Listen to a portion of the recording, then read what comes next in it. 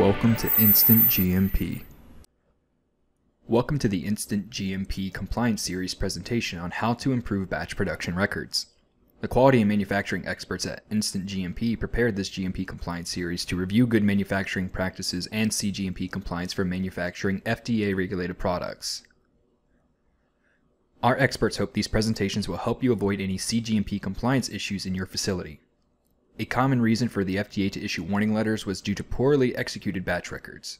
This presentation describes how to improve batch production record procedures. Many of the common problems found by FDA inspectors center on incomplete batch records.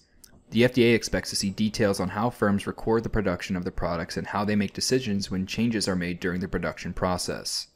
Firms are required to make and keep written procedures for specifications, quality control operations, master production records, return goods, and equipment. The FDA often cited manufacturers for failing to provide written documentation that specifications were set and that testing was completed before using a component or ingredient in a batch. In many cases, there was no written master production records for each unique formulation, or the batch production record did not follow the master production record. The FDA expects documentation to show that batches were properly made and that the quality control personnel performed their review and disposition of products at the time of manufacturing. Batch production records are needed to document when each batch was produced, what lots of raw materials and ingredients were used in the batch, and the product was made in compliance with the master production record. The record must show that any deviations that occurred during manufacturing were investigated and resolved. These requirements will allow uniform batches that meet established quality requirements and specifications. If a problem occurs or a customer complaint is received after the batch gets to the market, the batch records can then be reviewed to assess the issue. A good batch record system keeps track of raw materials and ingredients that went into a batch and makes it easy to find a root cause, which can prevent the problem from happening again. The basics of CGMP manufacturing are actually pretty straightforward.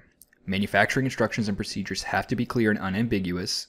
The manufacturing processes need to be clear, defined, and have controls at each critical step of the process. Manufacturing facilities must be designed to minimize cross-contamination and mix-ups.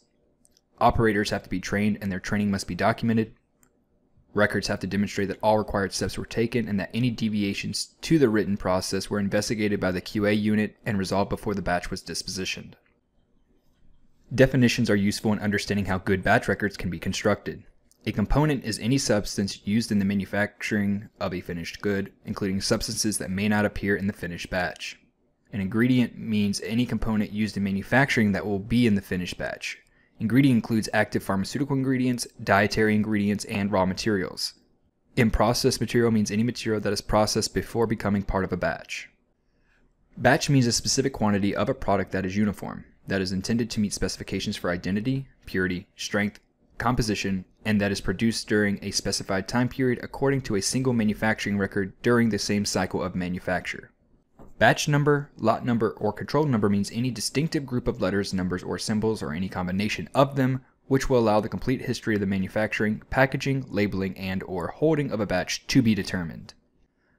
Theoretical yield means the quantity that would be produced at any appropriate step of manufacturing or packaging of a particular dietary supplement, based upon the quantity of components or packaging to be used, in the absence of any loss or error in actual production. Actual yield is the total quantity of product measured at the end of the manufacturing of a batch. The percent yield is calculated by dividing the actual yield by the theoretical yield and multiplying by 100. The percent loss is 100 minus the percent yield. In order to comply with the CGMP requirements, a master production record for manufacturing, packaging, or labeling must be prepared and followed. There has to be one master production record for each unique formulation of a product and batch size. This will allow you to ensure uniformity in the finished product from batch to batch. Each batch production record, or batch record, has to follow its corresponding master production record. Current GMPs require that an appropriate batch record be followed every time a batch is manufactured. The batch production record must include complete information for the production and control of each batch. What must the batch record include? A batch lot or control number that must be set as a unique identifier of each batch. Each component has to have a unique identifier and the weight or measure that was added to the batch. Each piece of equipment and each processing line used in producing the batch has to be identified, and that the batch production record has to include the date and time of the maintenance, cleaning, and sanitizing of those equipment and processing lines, or a cross-reference to the records where the information is kept. The batch record has to include a statement of the actual yield and a statement of the percent of theoretical yield at each appropriate phase of processing. In-process controls includes monitoring the steps where control is necessary to ensure the quality of the finished batch. Each firm must determine if in-process specifications are met and detect any deviation or unanticipated occurrences. A C of A from a qualified vendor can be included in the batch to verify information except for the identity testing, which should be done every time they are received. You will need a scientifically valid method for each specification for which testing or examination is required. Batch production records must also include the actual results obtained during any monitoring operation. This can be written into the batch record, or a cross-reference to where the data is stored can be provided. If an outside laboratory performed the testing, a copy of the test results or a cross-reference must be included in the batch record. The batch production record must include an actual or representative label or a cross-reference to the location of the actual or representative label. There must be documentation that quality control personnel reviewed the batch record, approved or rejected any reprocessing or repackaging and dispositioning of the batch. A deviation can be an unanticipated event that occurs during production and could possibly result in adulteration of a component of a dietary supplement. Pre-planned deviations from the BPR may be written and approved as well. Deviation should be noted in the batch production record along with documentation that describes either the reasoning for the planned deviation or the investigation into the root cause of an unplanned event. Actions taken to correct the deviation and prevent a recurrence of the deviation must be identified. This information should be recorded in a corrective action and preventable action register, so trends can be identified and resolution programs can be kept. The quality control unit will need to evaluate whether or not the deviation resulted in or could lead to the adulteration of a component, dietary supplement, packaging, or label to ensure the quality of the product. A batch cannot be reprocessed or approved for distribution without QA approval or a scientifically sound plan for acceptable in-process adjustments. Regulations prohibit the use of rejected ingredients unless the quality control unit determines that in-process adjustments are possible to correct the deviations or occurrence. Others may assist quality control personnel in gathering and considering information relevant to the review and decision, but quality control personnel must approve or reject all processes, written procedures, controls, tests, and examinations, and deviations. The review of a batch record must be done by the quality unit. This includes the review of records such as receiving records and determining whether each finished batch conforms to product specifications.